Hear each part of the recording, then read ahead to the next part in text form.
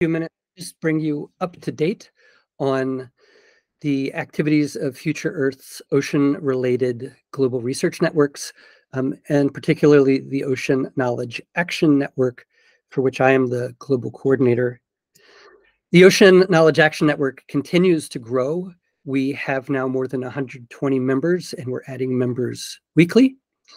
These members come from more than 30 different countries, and increasingly we're welcoming Indigenous members into our network. This includes Indigenous scientists, that is, Indigenous people who are trained in academic science, Indigenous knowledge holders, Indigenous scholars, and even Indigenous traditional leaders are participating in the Ocean Can. Currently, we have members from 5 different Indigenous communities around the world, and they're quite active in our work. The Ocean Can relies on hubs. We have, since the very beginning, worked very closely with our Ocean Can Taipei hub, but I'm glad to say that this year we also have welcomed a new hub called the Ocean Can Western Indian Ocean, which is a nonprofit registered in Seychelles. We call this TOCAN-YO. TOCAN-YO is focused on building a real regional collaborative ocean can group in these Western Indian Ocean countries, and also helping with some of the global administration and leadership of the Ocean Can community. We have yearly in-person meetings. Some of those meetings are focused just on Ocean Can business, like one we had in Taipei, but others are just meetings that we have at large ocean conferences where we know a significant number of our community members will meet together. So we met recently, for instance, at the UN Ocean Conference that was held in Barcelona. The Ocean Can community meets frequently. We have monthly community meetings where people come to share experiences, ask for help, and begin to build stronger relationships with each other. We have these at staggered times, so they cover more time zones. And beginning this year, starting in October, we're going to experiment every 3rd month with a sort of a different kind of monthly meeting. So in October, we will have our first meeting that will be hosted out of Taipei. We hope to have another meeting focused on Latin America in Spanish also before the end of the year. We do a lot of meeting in depth in something we call learning circles. This is where members of the Ocean Can come together to explore a topic or an issue in depth, and that meets separately from the monthly meetings. Currently, we have a learning circle on scientific storytelling and another learning circle on mental well-being. These are both sort of well-attended and very fun learning circles. And we continue to build more learning circles as new members come on board. So we invite any of you, if you're members of the Ocean Can community, to sponsor a learning circle. And also weekly, we have 15 minutes set aside that we call the Ocean Can 15 Minutes of Chill, where people can just drop in, say hi, check on each other, and I read an ocean-related poem. We've also recognized that quite a few members in our community, our global community, just can't make these meetings, either because the time zones just don't work out or because they have bad internet connectivity. So we started meeting in person with our members in their homes, so in their home countries. And we've done this repeatedly with Ocean Can Taipei throughout the island there, also in Malaysia, and in the Cook Islands and the South Pacific. As always, we try to make sure that our entire network is connected to high-level international science networks like SCOR, but also we work hard to bring in and interact with other networks that may be focused on social science, transdisciplinary science, as well as natural sciences.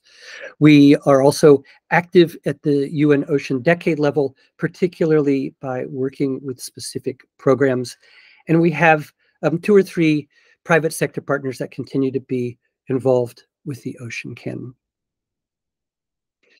This focus on relationship building and creating opportunities for people to come together has paid off in terms of us being able to host international and regional meetings or participate in those meetings.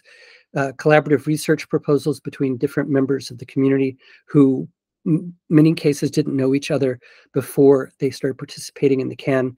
We've had CAN members inviting each other to their universities and their places of work across countries, and have even collaborated on proposing and then being endorsed as a UN program.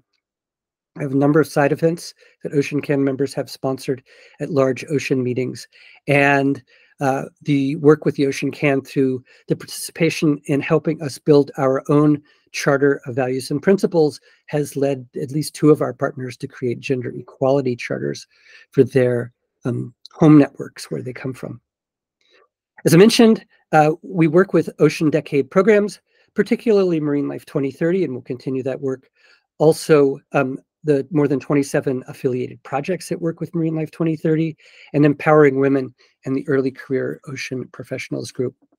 This way of working, too, by focusing on relationships and collaborations, has helped us apply for and receive 2 Future Earth grants recently. One is a cross-cutting grant where we brought people in our network who are Indigenous scientists working in ocean conservation or culture to the Indigenous community in Taidong, which is a part of the island of Taiwan. And in this community, the Amis Indigenous community is preparing a proposal for its first marine protected area. This will be the first indigenously led marine protected area on the island. And they need help because they don't have Indigenous knowledge holders the way they used to before the colonial times. And by bringing our Indigenous community members to the Amis community, we've really helped make connections so they can share knowledge that way.